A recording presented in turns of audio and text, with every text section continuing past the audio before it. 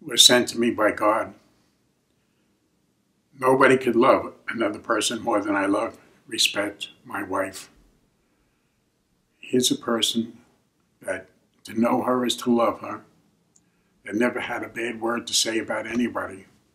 And she sees beauty in this world, not only in flowers, the sunset, but in people. She has an innate desire to make people happy. She is a blessed angel, and God blessed me with Ellen. I admire, respect her, and I just thank God every day for having the privilege of having Ellen as my wife. You know, our life is very complicated, as everybody else's, I guess, but we were blessed. We have 5 wonderful children, and God blessed us with a special child to care for. People wouldn't understand how I can say being blessed by having a child with special needs. But I have a child, we have a child, that is going to be 57 years old this year, never spoke. And he was brought into this world not being able to speak, had deformity in his legs, he had a club foot, he had disabilities, profoundly disabled, and yet he only has brought Ellen and myself happiness. When he smiles, or when I change his diaper, or when I feed him and he looks into my eyes, I see an unconditional love that cannot be expressed. I see the happiness and joy that he gives to Ellen. And Ellen, the most patient person in the world, being a trained nurse, an RN, she is like an angel taking care of anybody's child.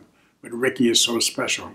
And the time and effort that we spend in giving Ricky his care and our love is rewarded 1,000 times more by his response of just give us a smile, holding his hand, holding our hand, and he, without being able to speak, shows his love for us. Ricky knows he's loved. And I want you to know that anybody who has met Ricky during his lifetime, and it's very diverse, his life experiences, that'll be told in another story at some time, that everybody who had hands-on, whether they were hands-on attention that they provided for Ricky as a caretaker, a direct caregiver, or a counselor at a camp, or an educator in a program, to know Ricky was to love him. Everybody all through the years, and we have letters from people that go back over 50 years, how they describe Ricky the person. And that's what life is really all about. My mission and Ellen's mission in life, and God sent us on this mission, was to put a face on Ricky and all special children for the joy and happiness they bring to our world.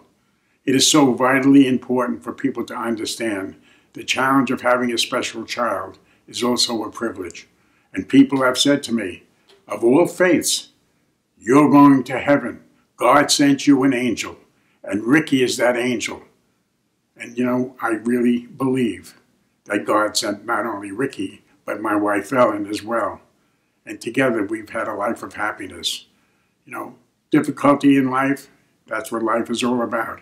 But the love and the rewards of loving each other as we love each other and all of our children is a blessing that everybody has in their life if they only know to take advantage of it.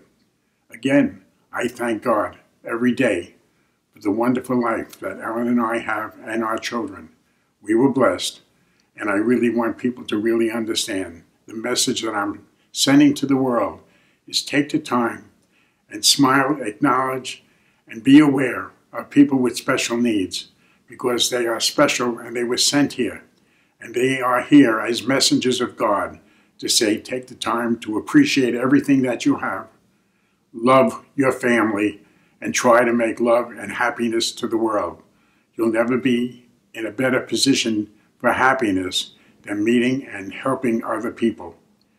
There's a saying, no man stands so straight as when he bends to help a child. And that's what life is really all about.